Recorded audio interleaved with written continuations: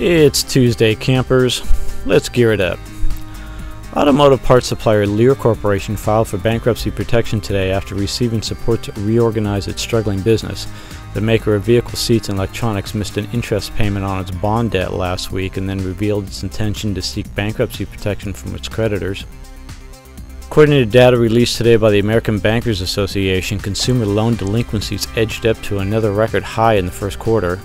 The continued rise in the unemployment has been the main culprit for the continued rise, the trade association said. People lose their jobs, they can't pay their bills. Wall Street's reaction? Here are the numbers. And the IRS has temporarily stopped collecting penalties from some small businesses that have been hit with big fines.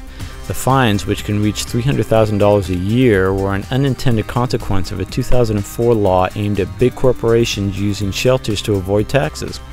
Lawmakers asked the IRS last month to suspend collections while they work to change the law. And today, General Motors asked a federal bankruptcy court for permission to drop 38 U.S. dealers who have rejected the automaker's offer of a payout to wind down their operations. GM has used its bankruptcy process to slash dealerships and retail franchise obligations it says have costed about $2 billion annually to support.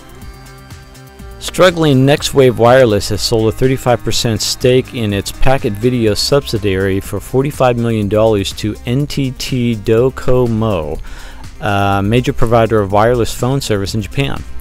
Packet Video, based in San Diego, makes software for delivering streaming video and music to mobile phones and other devices. For the Business Press, I'm Dave Kaufman. Join us again tomorrow for another Biz Minute.